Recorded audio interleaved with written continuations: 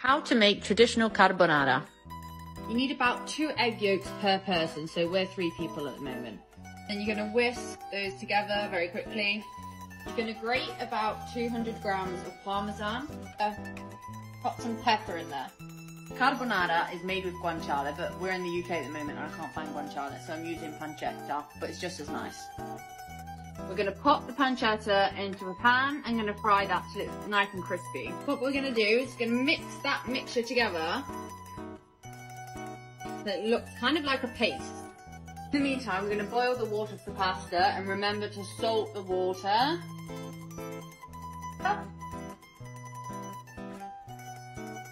What you're going to do is when pancetta is nice and crispy, or the guanciale, you're going to remove it, so get the oil to one pot, and remove it and pop it in a dish. Then get a spoonful of the oil that's come off the meat and pop that into the egg mixture. Now, the important part is having the swag outfit like this. Okay, so this is the really important part. You want to take the pasta when it's al dente, it's hard. You don't want to strain it. Stop laughing at my cameraman is laughing at me. You want to take the pasta and pop it into the pan with the rest of the oil in there. We're going to take the pasta water and add it to this mixture here.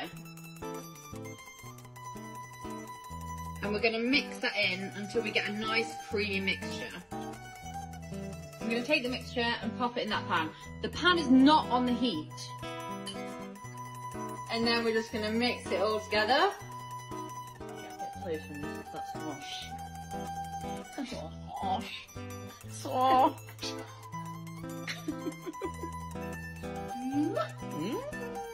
And there is the finished product.